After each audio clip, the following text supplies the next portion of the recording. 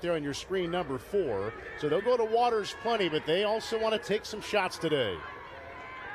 Beard back to throw on the first play from scrimmage, and he's got a man open, and the pass is caught.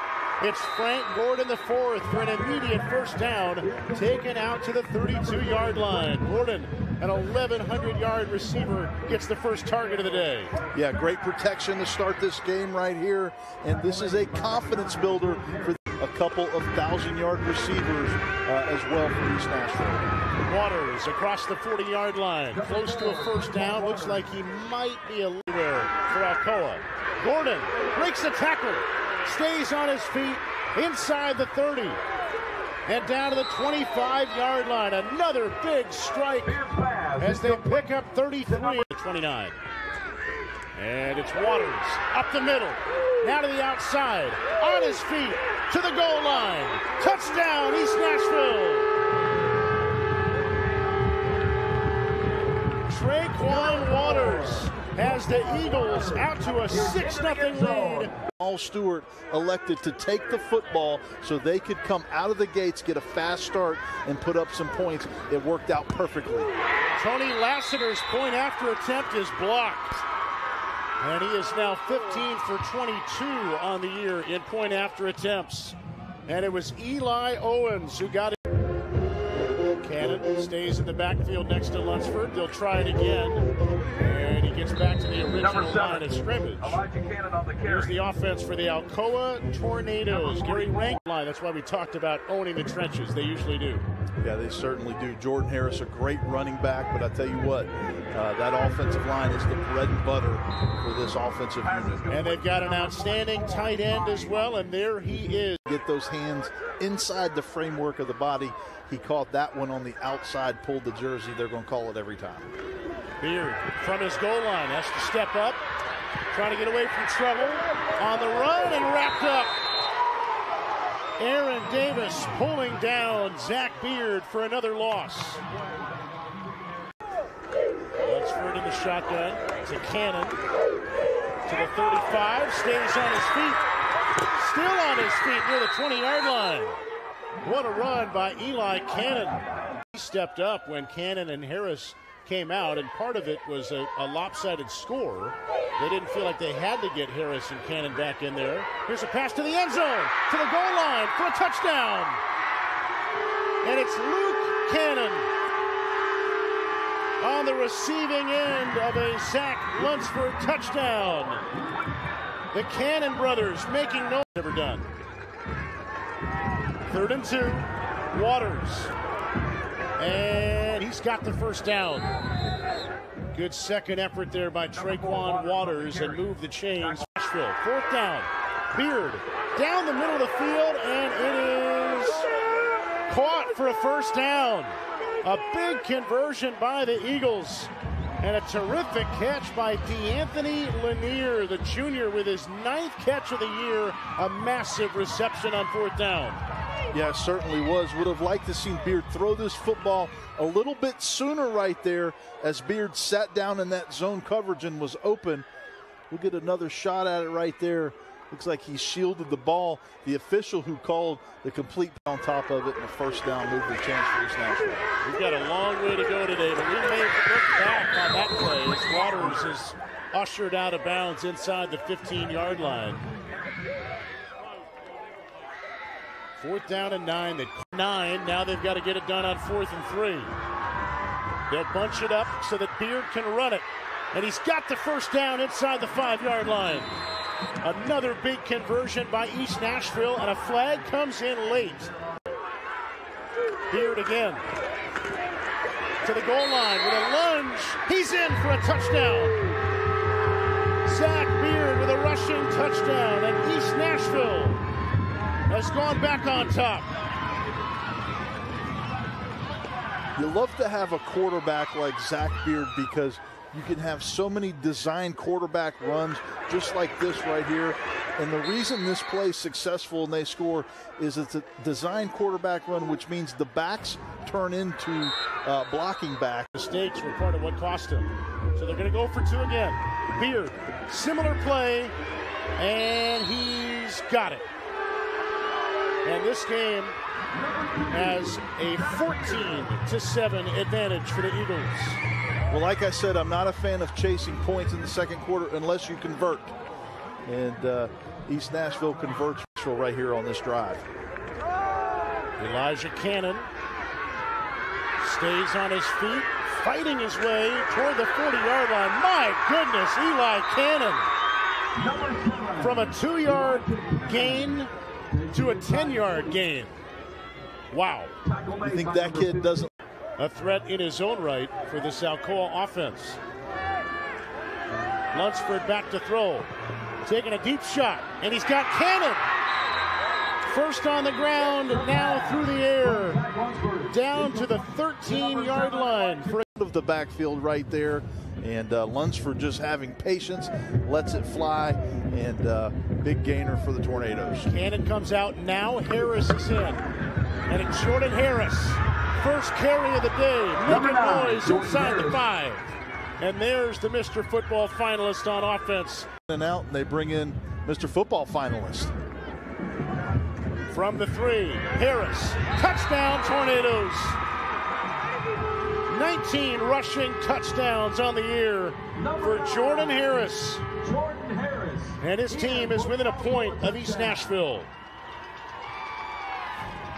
Yeah, this is a great answer by this offense.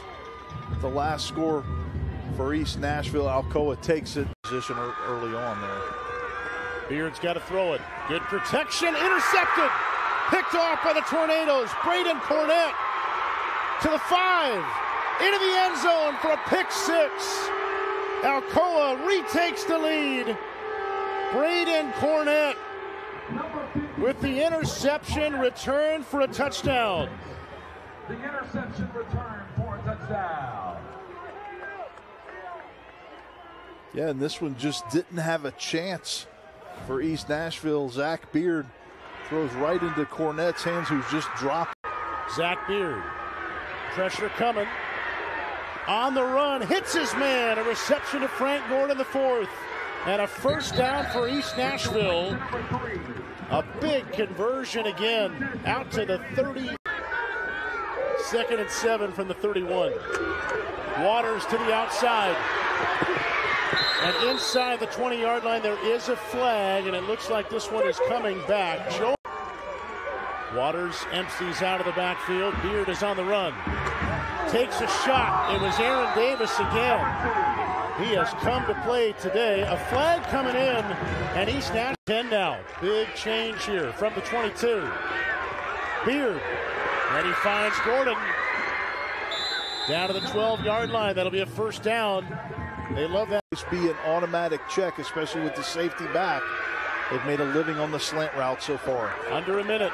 Beard to Lanier, and down to the 1-yard line.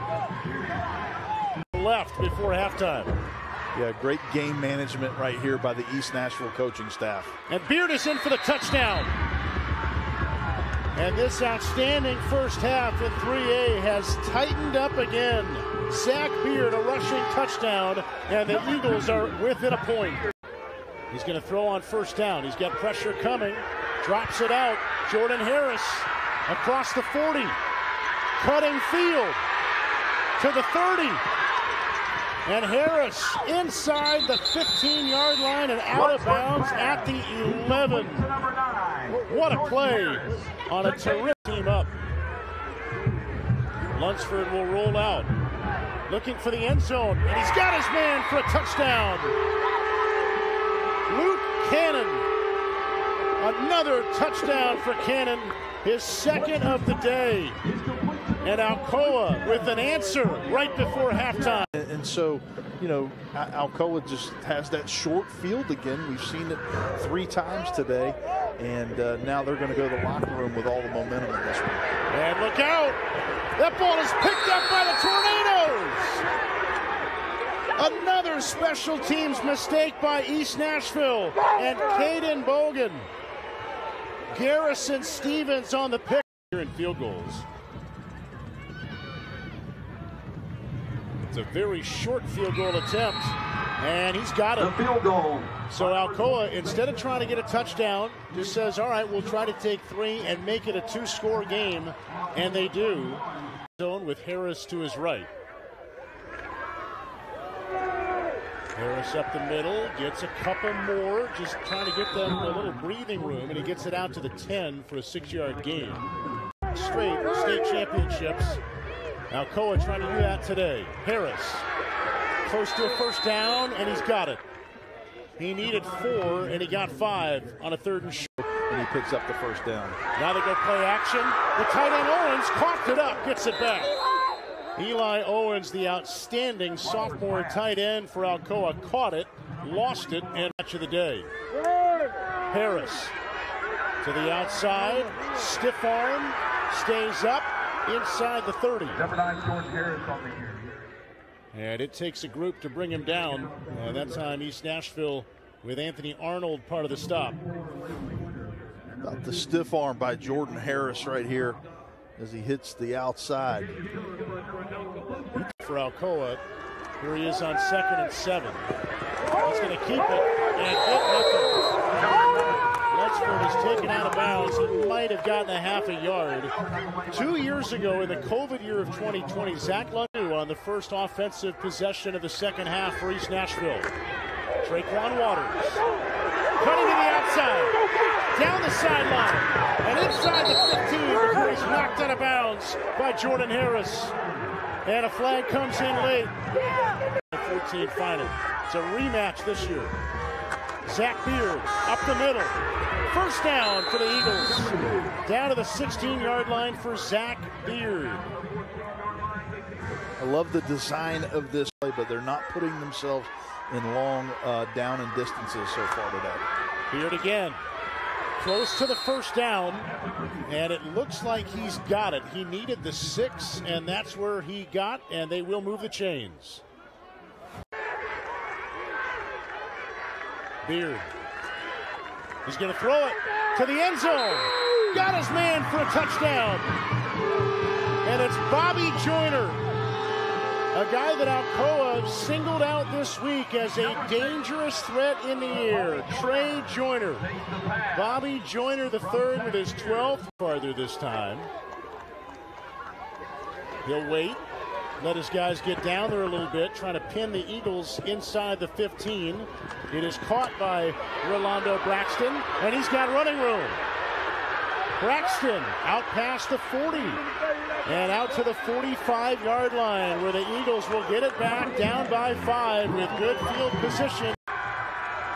Zach Beard back to throw. Good protection. Down the middle and incomplete. Bobby Joyner was surrounded by 4 tornadoes, including Jordan Harris. That's a Lunsford back to throw. He's got plenty of time. He wants a deep ball. And he's got his man. Luke Cannon again. 3rd touchdown of the day for the sophomore Luke Cannon. And Alcoa takes a 37-26 lead. And that is a nobody trashes Tennessee touchdown. Look at Lunsford's ability to extend the play with his legs right there. And that's Cannon. With Coach Stewart, you feel how much he loves his players. Here's Elijah Cannon with 3 Eagles trying to pull him down. Gets a good run offensive lines. Lunsford on the handoff. Cannon inside the 15-yard line. Another big play for Alcoa. Josh, we talked to both head coaches this week, and they both went out of their way to bring up their O-line coaches. Brian Gossett is the offensive line coach for Alcoa, and is the offensive line coach for Alcoa, and work with Lance Williams, Tyler Jeffries and company. And Josh Southall is the O-line coach for East Nashville. Here's Cannon inside the 5. The O-line work for both of these teams, maybe they go about it a little bit different way. It's developed differently for both teams, but here they are. They'll give it to Jordan Harris. Back inside the 10. Harris diving. He's into the end zone for a Tornadoes touchdown. Mr. Football finalist Jordan Harris into the end zone for the 2nd time today. And that is a nobody trashes Tennessee touchdown. And the Tornadoes lead by 18. Yeah, Jordan Harris presses the perimeter. There's nobody to help the spill coming from the backside. Their backup is typically Martez Lamb. They're going to hand it off here and get past the 30-yard line. That's Perez Winstead on the carry. Yeah, Martez Lamb, who's only limited in what they are able to do with this offensive play calling. Winstead, helmet comes off, but he gets a first down. Traquan Waters is not in there either. Yeah, both of those in the backfield. Lamb back to throw, taken down. Joe McCord again. He is having a day. And let's go down to Murphy Fair on the sidelines. Man, that is tough to see right now. Lamb in the air, great jumping catch. Bobby Joyner, he's still on his feet. Foot race inside the 20 and inside the 15 for Bobby Joyner. And East Nashville is not going away yet. Well, when you're a sophomore on the air here, 3-4 yards on the ground isn't going to cut it anymore. 3rd and 11. Lamb gets hit. Joe McCord again.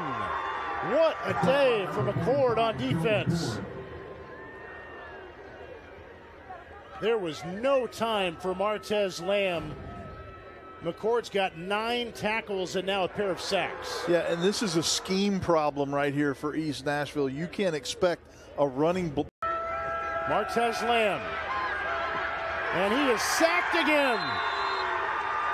The Alcoa defense, with a state championship in sight, comes up 5:26.